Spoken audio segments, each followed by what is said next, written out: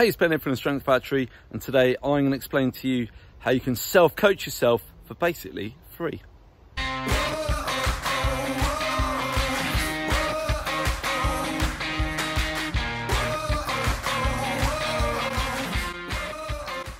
In my opinion, one of the best ways to improve your mountain biking is to get some coaching. It's an absolute no-brainer. I don't care who you are, how fancy you think you are, coaching, good coaching, is going to improve you as a rider. But it's expensive at the moment. It's not always available, like they're super busy. And you know what? We can't do it all the time, most of us. So self-coaching, coaching with your friends is a really great way to do it. Now, the thing I always find though is that if I go out on the trails and maybe film myself hitting some turns or get a friend to film me, is you're kind of going into the turn or whatever and you're thinking too much about it. And it's like, is that how I normally ride? Is that how I actually ride? Or am I just trying to ride in a different way to look good in the video? Okay. And this is where Roots and Rain comes in. Okay. Or other event photography. So to do this, first things first, you need to do an event, a race or organized ride or something where there's a photographer. And I'm going to show you in a minute how we use that. But basically, the thing about these events is that you're just riding. You rarely even spot the photographer. You're riding the way you naturally ride, okay? And it's going to show you the good bits and the bad bits and the ugly bits, okay? It's as simple as that. So we're going to head over onto the laptop now. We're going to have a look at Roots and Rain, and we're going to talk about self-coaching.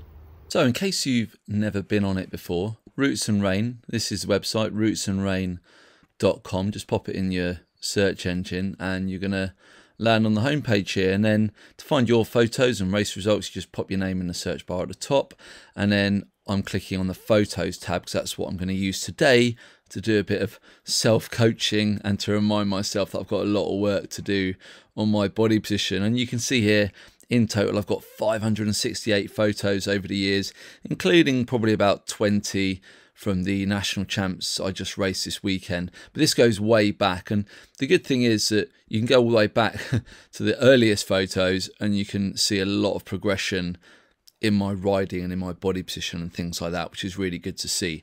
But what I want to do is have a look at how I'm riding now, because when you are at an event or in a race, you're not generally thinking about how you're riding the way you might be if you're in a coaching session or maybe someone's taking a photo or a video of you.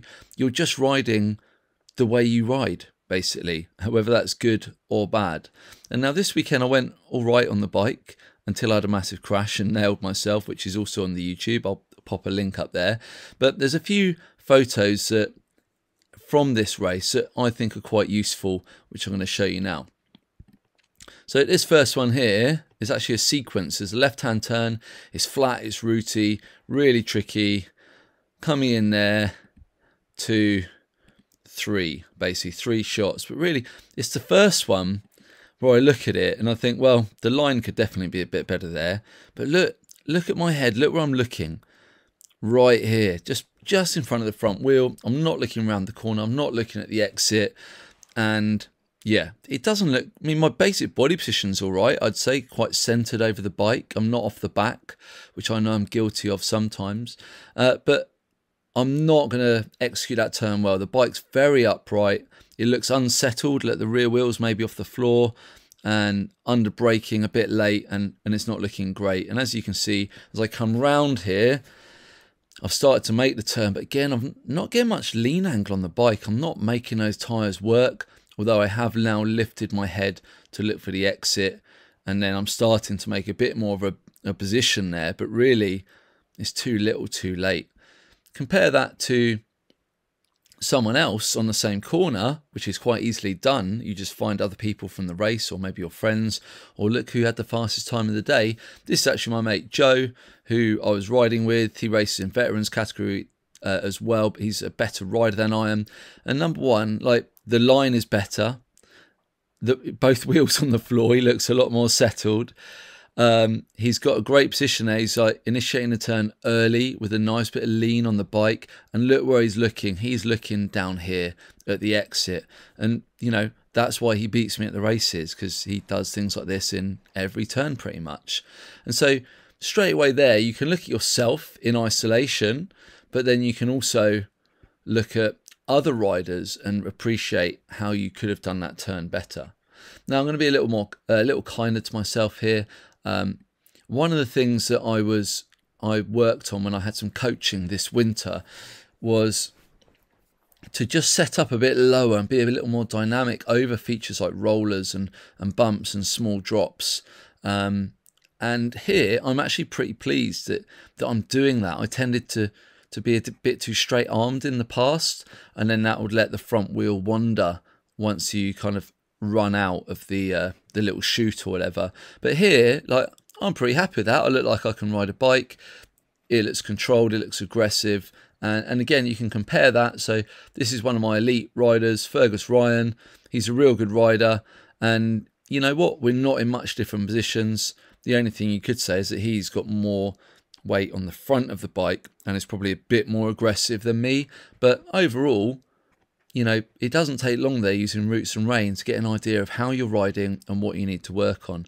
And I can look through a wide range of these photos here from this race and from previous races, and I can even look back to this horror here. Look at this from like probably the late 90s. Look at those knee and shin guards and riding a hardtail, and that was a big jump for me back then, back in about 1998 or something. But going back across, Roots and Rain, if you ever do an event, it's a massive resource for checking in on your skill, on your body position, how you do it. And you've also got all the pros on here too, so it's an amazing resource. While you're there, you know what, make sure you buy a photo or two as well if you're going to use it. I bought a couple from this race, so I don't feel too bad about showing you this. How simple is that?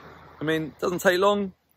And yeah, as I saw there, I'm like, oh, I thought I was riding quite well. But actually, you know, that left turn in particular, not looking great there, Ben. I need to work on that bike body separation and the line choice and so on. So I've just got a little something to go away and work on now to become a better rider. It's not going to spoil my enjoyment of my riding or when I look back at that event, although I did actually nail myself. I'll put a link up there if you want to see me in some pain. But yeah, why don't you get yourself on Roots and Rain, look at your pictures, look at some of the quick boys and girls and look at how they do it and make a comparison. It's really interesting. Anyway, I'll be back soon. Make sure you like, subscribe and all that jazz. And I'll see you on the trails.